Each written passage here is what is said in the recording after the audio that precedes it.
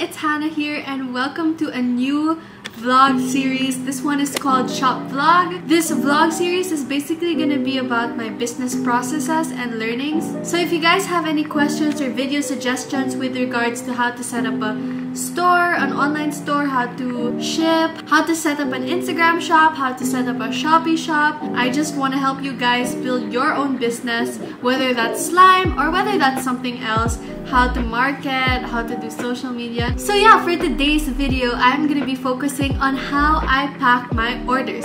And no, it is not as simple as just getting a bag and putting all the products in, because for me, packing an order, there needs to be some experience that the customer needs to see or like feel, where you know they just feel loved and they just feel that you put effort into packing that package. Because when you order things online and you just get a package, obviously that's exciting. But when the package has like freebies and notes and cute bags, then it just makes your heart even more happy. So yeah, I'm gonna be taking you guys along my process on how I pack the orders, what I include in every single thing, and how it looks like, so that you guys have an idea how your package would look like if you order from my shop. So yeah, without further ado, let's move on to step 1.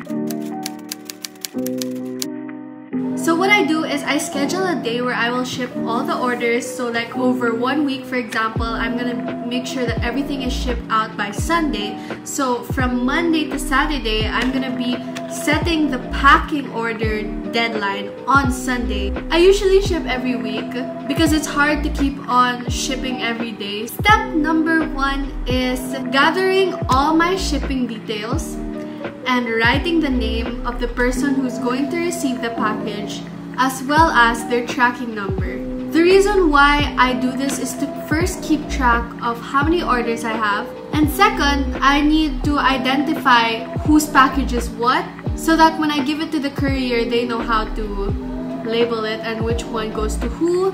So what I do is basically go on my computer and type down the name of the person as well as their tracking number, and then I print it out and cut it into pieces and lay it down on a table so that I can pack the orders one by one.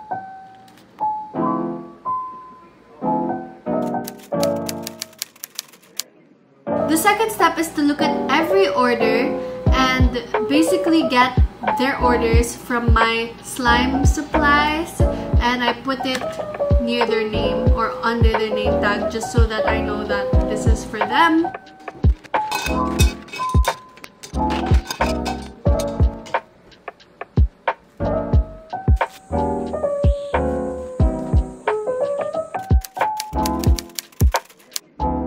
The third thing I do is, if some of the products don't have a label yet, I cut out labels, or maybe I've already cut them out and I just stick them on the products. Labeling your products is so important for branding, so that people know that that is your product and they can associate your logo with the products that they receive.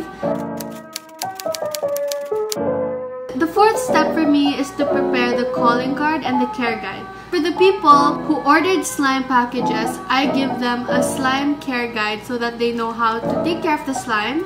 And for every order, I put a calling card. This is actually optional, but for me, I like to give a personalized note that I written and just thanking the person for ordering from the shop, encouraging them to give feedback. So I found that these are very helpful for contact. It's very helpful for them to know and be familiar with your shop and your products so that they can order again in the future. The fifth step is probably one of my favorites. It's actually preparing the freebies and the extras.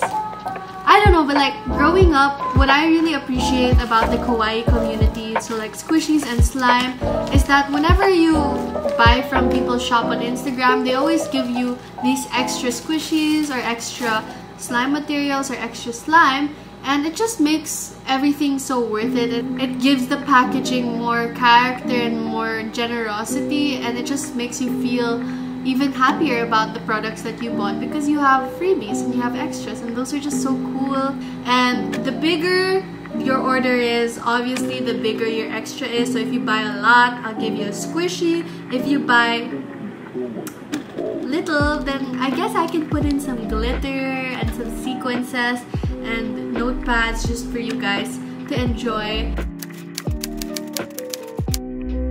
And last but not least, we have packaging. It's self-explanatory. You just have to package the items in plastic. I make sure that if I have liquids, I bubble wrap them, and if there's glass, I also bubble wrap them so that nothing spills and nothing breaks. But sometimes you just can't avoid it, so I just try my best to keep everything sealed.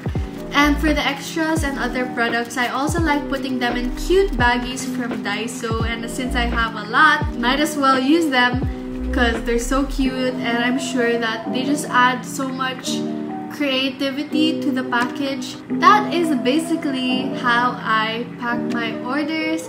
It's a very long process, but it's really fun. Oh yeah, if you guys want to check out my shop, again, I sell craft materials and I sell slime supplies and as well as slime. The link of the shop will be down below. You need the Shopee app, of course.